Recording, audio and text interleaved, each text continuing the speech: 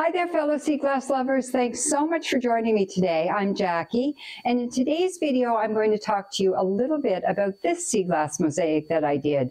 It's a silhouette of me taking my granddaughter for a walk on the beach. Now, chances are, if you're watching this video, you are a beach lover, and you like going to the beach, you like collecting sea glass, and you've really found the value that that adds to your life.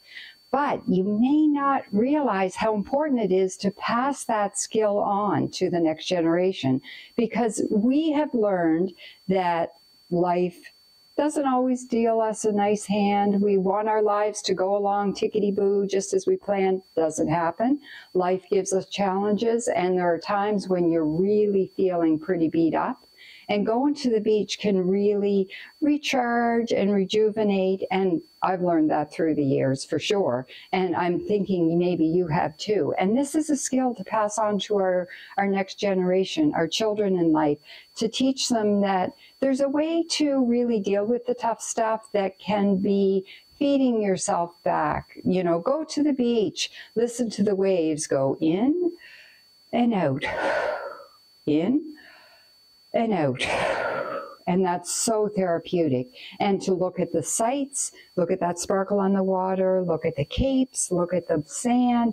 It's all very rejuvenating and really giving your children a way to cope with some of the tough stuff.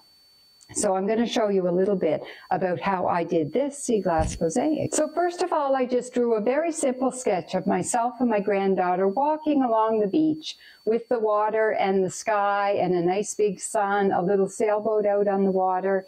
And I know that I just want to keep it really simple because this is a very small piece. It's only 8 inches by 10 inches. And then I taped this to the back of the glass in my frame. So then I used my quick seal adhesive caulking to glue on my sea glass. And I started out by gluing on the silhouette of my granddaughter and myself walking on the beach using brown sea glass, because I find brown sea glass creates a nice silhouette. And then I can fill in all of the sand and the capes here as well.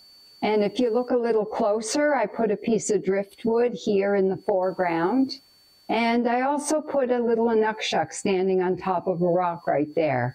You'll also notice at the base of the cape that I did a little layering. I put a few extra pieces of sea glass and a few little rocks and a shell there on top of my brown sea glass, just to add a bit more weight at the bottom of the cape.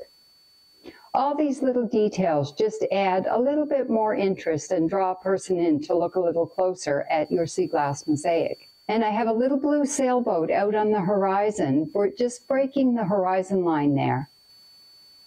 And then there's this incredible white piece that I'm using for the sun. And then I'll just fill in all of the water in green and all of the sky in white.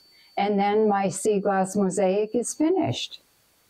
And after I finish, I just want to add a little label to the back. Here I've written "Share the Love, J. Trimper" on a piece of sea pottery, and I've glued it to the back of my piece.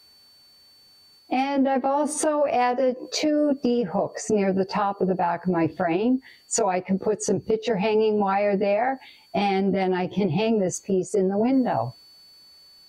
So now I've got this hanging in the window, and the light of the day shines through the sea glass, and it's just spectacular. And it reminds me so much of those beach walks that I have on the beach with my granddaughter.